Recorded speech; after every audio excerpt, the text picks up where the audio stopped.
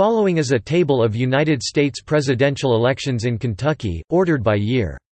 Since its admission to statehood in 1792, Kentucky has participated in every U.S. presidential election. Prior to the election of 1792, Kentucky was part of Virginia, and residents of the area voted as part of that state. Winners of the state are in bold.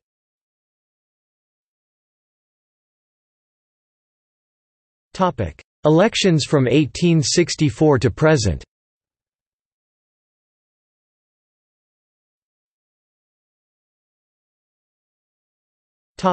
Election of 1860.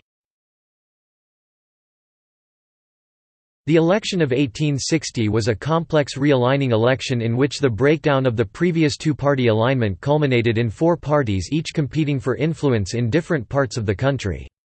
The result of the election, with the victory of an ardent opponent of slavery, spurred the secession of 11 states and brought about the American Civil War.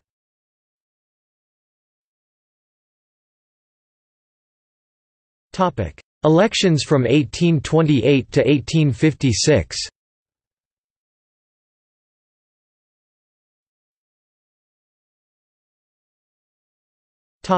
Election of 1824. The election of 1824 was a complex realigning election following the collapse of the prevailing Democratic-Republican Party, resulting in four different candidates each claiming to carry the banner of the party, and competing for influence in different parts of the country.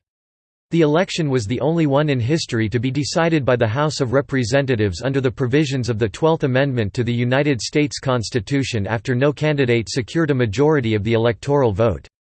It was also the only presidential election in which the candidate who received a plurality of electoral votes, Andrew Jackson, did not become president, a source of great bitterness for Jackson and his supporters, who proclaimed the election of Adams a corrupt bargain.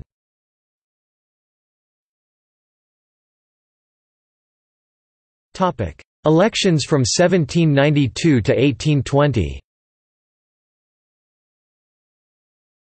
In the election of 1820, incumbent President James Monroe ran effectively unopposed, winning all 12 of Kentucky's electoral votes, and all electoral votes nationwide except one vote in New Hampshire. To the extent that a popular vote was held, it was primarily directed to filling the office of vice president.